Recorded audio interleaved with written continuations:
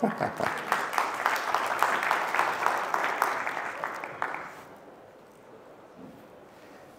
right, everybody.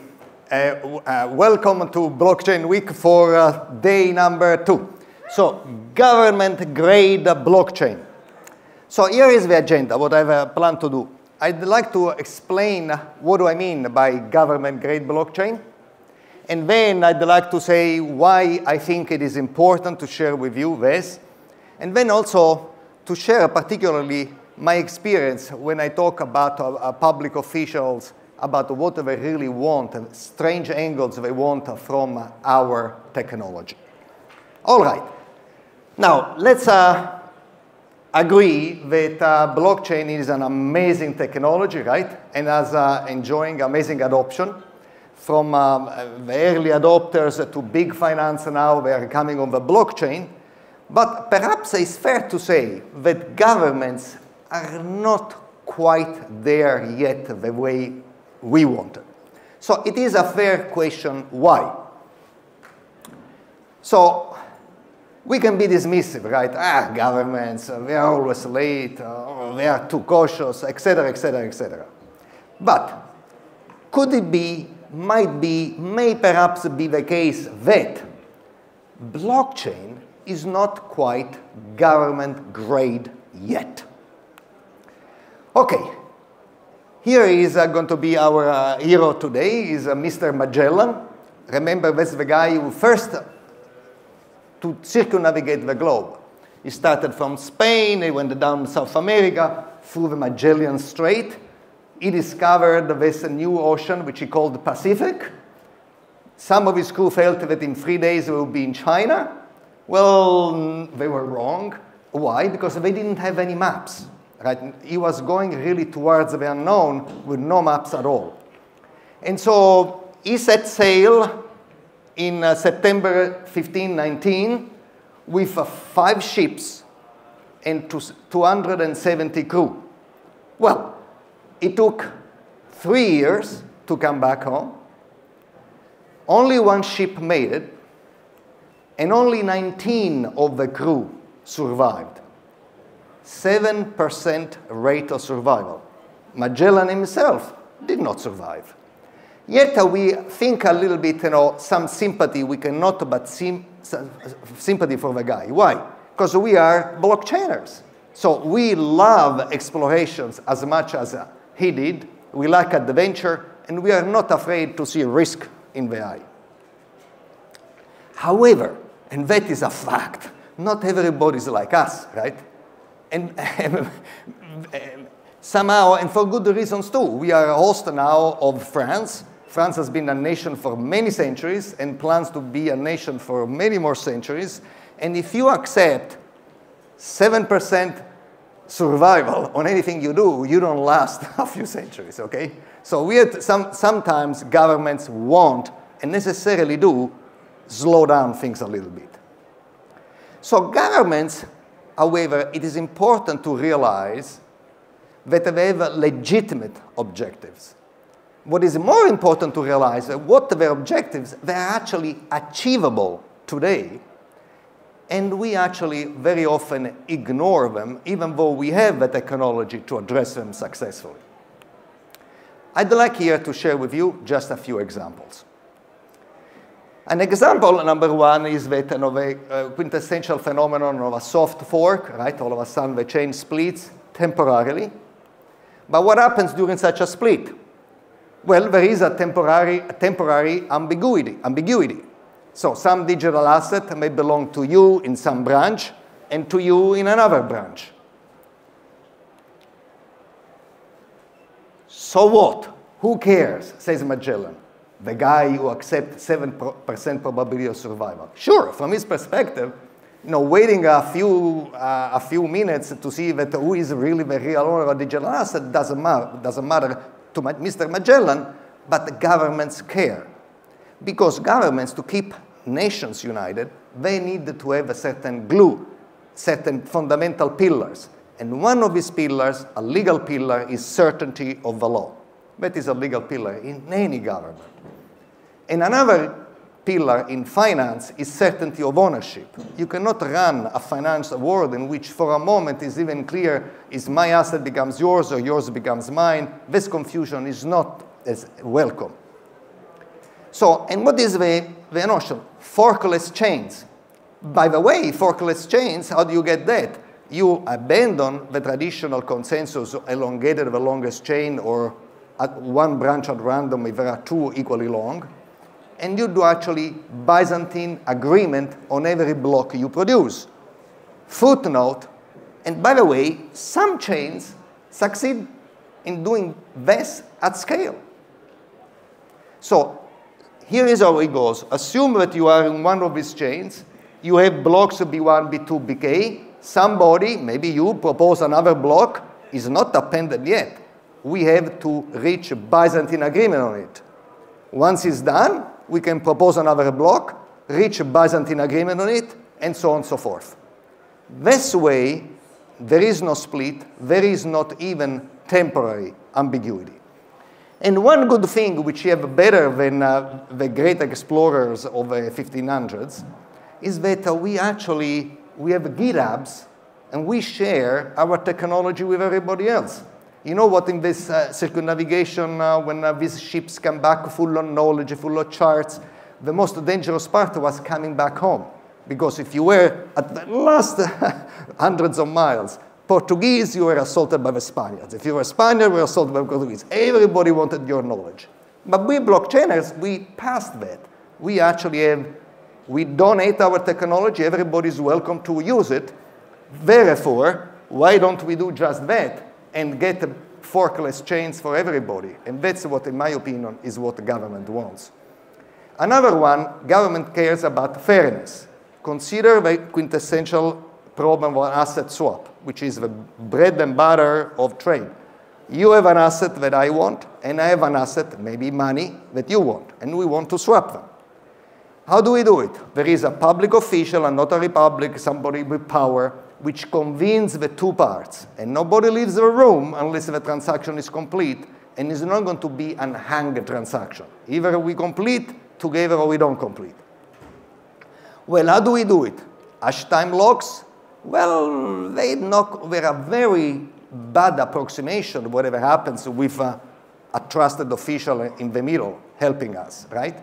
Because I can give you my house, but I have 5 minutes. If you give him the money, now his transaction is complete.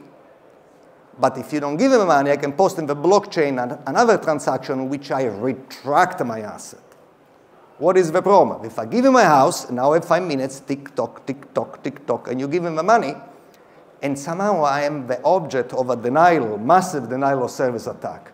My communication channel is clogged. I cannot hear anything, and I cannot post any message. After 5 minutes of clocking and ticking, the house is now yours, and I cannot call it back. Okay. Well, why don't we do it? We put an escrow contract, and I give my house in escrow, the title of my house. You give me money, and the escrow contract knows very well that once both are there, then it's going to distribute to both of us. But the question is, who wants to go first? How about you put the money first in the smart contract? If the chain, for whatever reason, halts, stops, coughs up, what is going to happen after to the king? Who wants to go first is a very big problem. So the party who goes first has a small strategic disadvantage. Who cares? Of course, if you're willing to gamble your life with those odds, you know, going first in a transaction, it's nonsense. But governments do. Fairness is very important. And so, can you imagine that a government, any government, says, you know, welcome to the national asset swapping platform.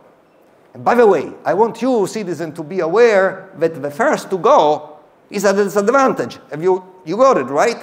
Enjoy the platform. Signed, your caring government. No, that's not the way they work. Fairness to the hilt is important. That's why we have these complex, orchestrated, in-person meetings. Nonetheless, we can have the same block smart contracts. What does that mean? What the word says. It is not that I go first and put some transaction on a block, and then you go second and you post the transaction after me, etc., etc. But that means that my transaction, by which I give the house, and your transaction, which you give the house, find together and must be together in the same block for the block to be valid. Because if only my house, and I mentioned that you have to give me the money, is on the block, is an invalid block, cannot get on the chain, and vice versa for you. So these are a better approximation of fairness, and guess what? They are again achievable in some chains. Your guess is as good as mine, and you can download it and implement it too. Everybody, I think, that wants to address governmental problem, fairness is going to be a major concern. And I'd like to mention a third one, because I have another 9 minutes, and is quantum resilient chains. So what is the problem? The problem is that quantum computers may, at some point in the future, scale. Right now, I can factor 15, 3 times 5 by quantum computer, but they are not there yet. So what does that mean? That I have to get wet before it rains? That I should take my key and get a much more cumbersome, longer key that is quantum resilient to sign transaction? No. Maybe I have time to do it. When a quantum computer can factor numbers, say, of 10 digits, I started getting, pay attention. 20 digits, I started getting worried. 50 digits, and then I switch. But right now, why should I switch against to be protected by quantum computers at scale that are not quite there yet? But what is the problem? Our chain will be around in 10 years, 20 years, 50 years, whatever it takes the quantum computer to scale. And those transactions had to be secure. Assume that you bought the Colosseum from me a year ago, or right now, at a very good price. And you love it so much, you don't trade it, you don't sell it. When quantum computer comes, then you may no longer be the owner of a Colosseum. That you don't want. So it's not the problem to secure the digital signature by which in this minute, unless in this minute there are quantum computers, you're okay. But to secure the ownership of the assets when the chain is going to be around to be attacked by the future quantum computers.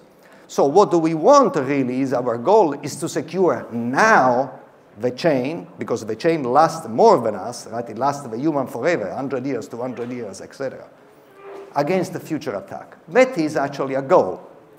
And by the way, it is also achievable. Stay tuned. So, once more, I think, why not really improve these chains and making them really government grade? So, by the way, I have no time for an example 4, an example 5, we have to worry about AI and blockchain, I think. But let me say a prediction, which I stand by it, that government grades blockchain requirements will grow with time. Like in Italy, there is a saying that they say, appetite grows while eating. So you give me fairness, oh, great. How about forkless? Oh, it's good too, but I want more and I want more. That's the human nature, right? So this will happen. But my take is that governments are very rational actors with just different objective functions than we individual blockchainers have. And they challenge us to develop more demanding blockchain. So let's embrace the challenge rather than pushing back on it. So, and I'd like to mention the famous reason that Enzo Ferrari, he was a man of the past. He built with passion internal combustion engines. But he was also a man of the future. Right now, he would build maybe electric cars. And maybe he would build personal flying saucers later. But the principle stands well. He said, build race car to build better cars. Why do we toil to push the edge of the envelope? Why we insist on doing what is hard? Because we want to do better what is easy. By doing government-grade chain, we are going to make any chain better. And we should. And I'd like to leave you with this image. That is a bridge, a Roman bridge in southern France, Le Pont du Gard. and this is quintessential governmental infrastructure. This bridge has been working for over 2 millennia. And until 2005, trucks and cars were allowed to cross it. So robust it was. Well, I believe that the government-grade blockchain is going to be as useful, as powerful, and as beautiful as any other piece of physical or digital infrastructure we shall ever build. Thank you.